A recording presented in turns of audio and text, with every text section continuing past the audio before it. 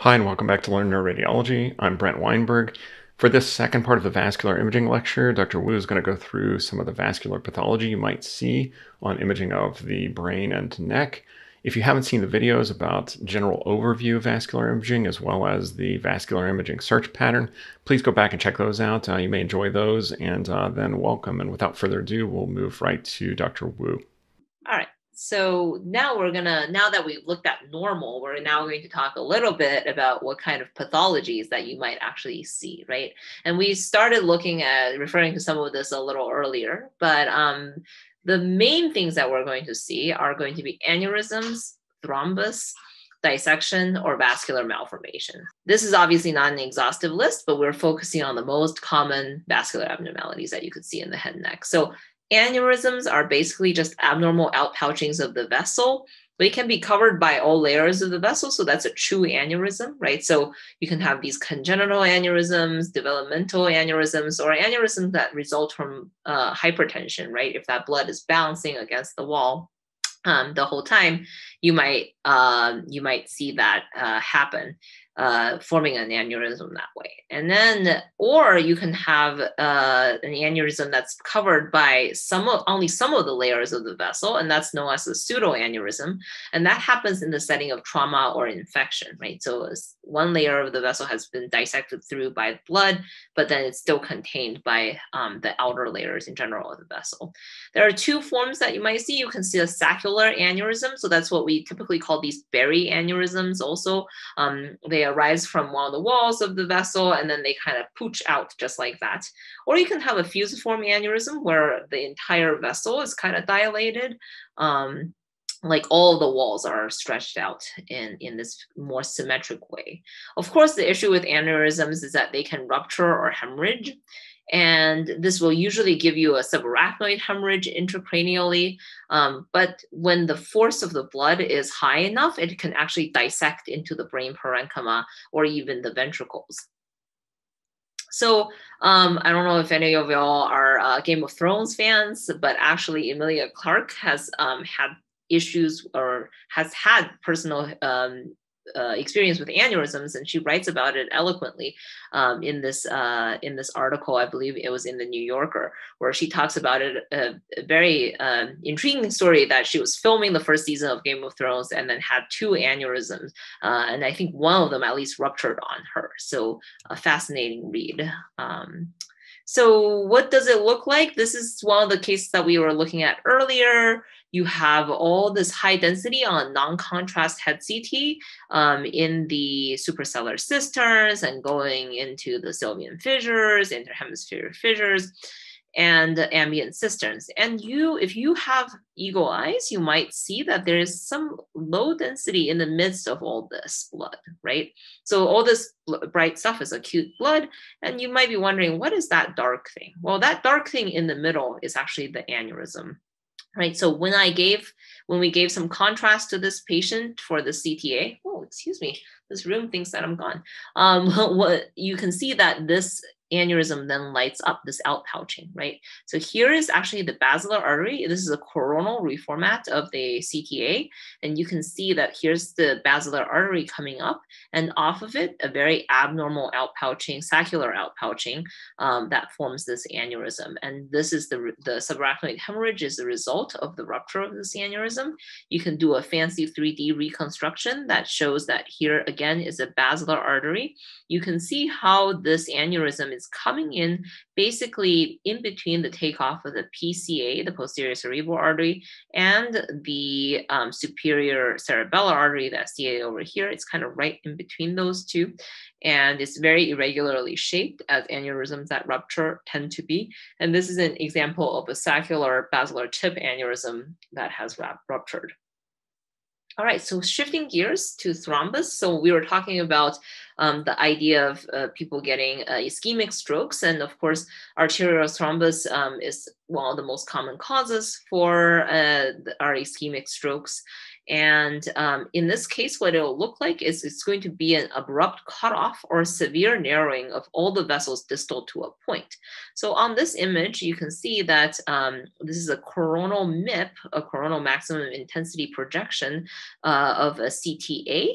And if you remember Dr. Weinberg going over that anatomy, you have the distal internal carotid artery coming up, and then it's branching off into the MCA on this side, and then the ACA, and that's normal.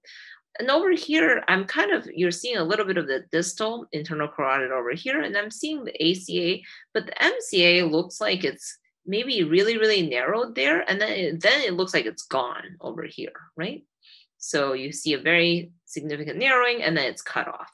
And then if you don't like the axial, if you don't like the coronal reformats, here's an axial reformat, and you can see same thing, MCA going off on this side, that M1 branch, right? And over here, I really just noticed a cutoff at my M1, right? And all the vessels distal to it, if you didn't identify this, maybe if you just squint, and you can see how there's an asymmetry between how many vessels are out here compared to this side, and how many vessels are out here compared to this side. And that should definitely increase your suspicion that there's a cutoff more proximally if you see that there's decreased distal opacification. Okay. So that's an arterial thrombus. What about a venous thrombus? They look a little bit different. They often look like a filling defect within an expected venous structure. So what I have here are actually post-contrast MR images rather than CT images. But the first one is actually normal. I just wanted to show you that over here, you have the confluence of the internal cerebral veins into the vein of Galen. And on this post-contrast image, it should light up nicely with contrast, right?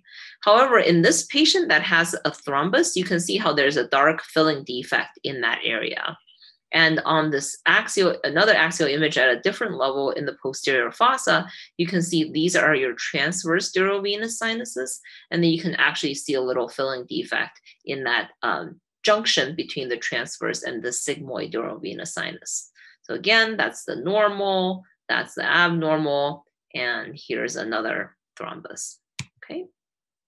All right, what does a dissection look like?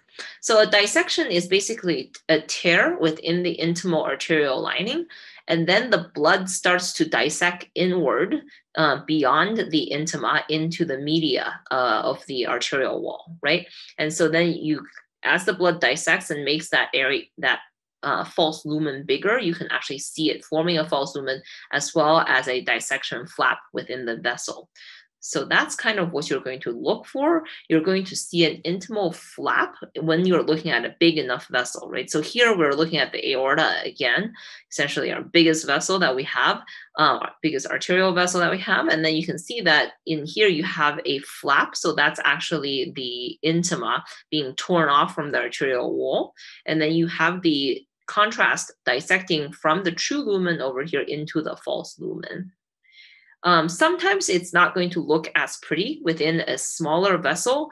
All you're going to see is basically either narrowing or occlusion of the lumen of the vessel. So on this image, the normal lumen you can see on the left of a vertebral artery. Again, this is in those transverse foramen, right? So this vertebral artery looks normal on this side, but on the right, you see that the lumen is fairly narrowed. And then there's this T1 hyperintense wall all around it. Right, so that's actually what's known as an intramural hematoma.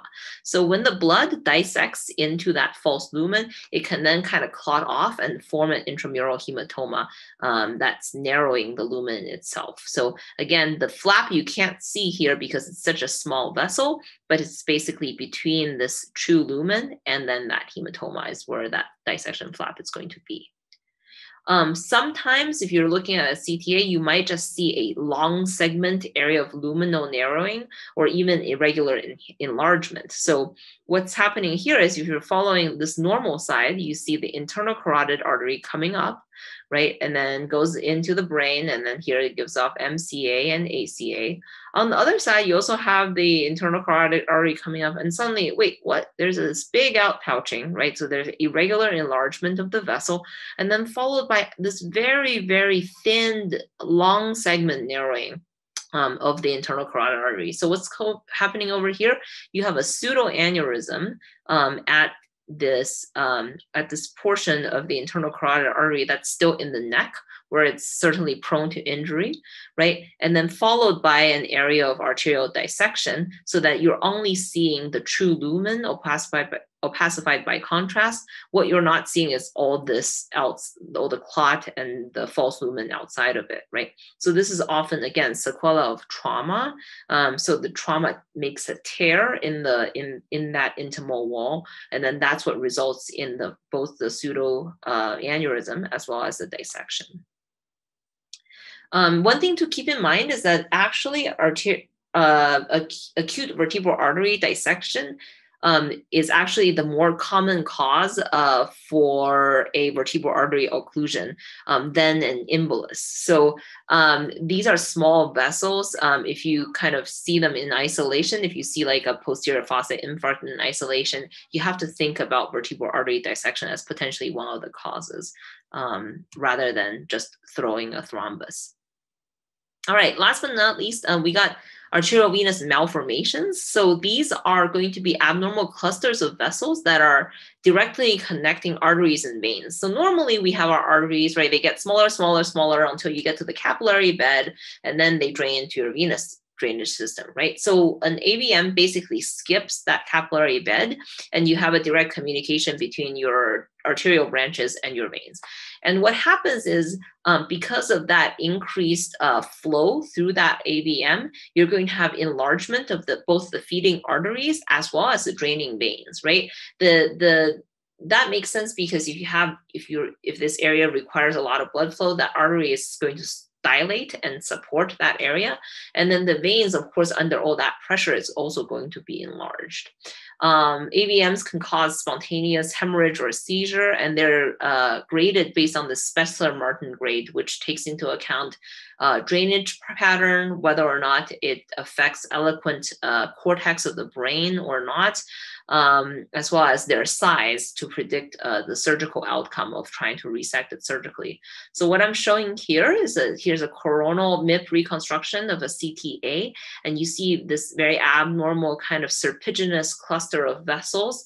That's known as the AVM nidus over here in the parietal lobe, I believe, and you can see that it's actually being fed by the right MCA branches, which are very enlarged. These are not the normal caliber. They look almost as big as the M1 all the way out here, right?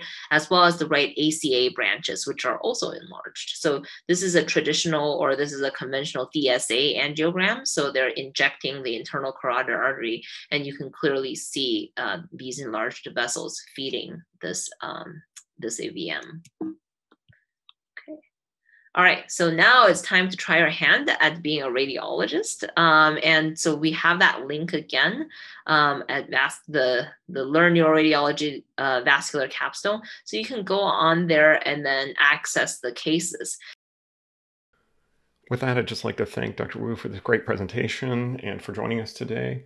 Here you have the link. You can go to this website and check out the cases, browse them yourself. There's also video explanations of those cases, which can help walk you through them. If you like the video, be sure to hit the like button down at the bottom, and be sure to subscribe and check out the rest of the videos on our Learn Neuroradiology channel. Thank you.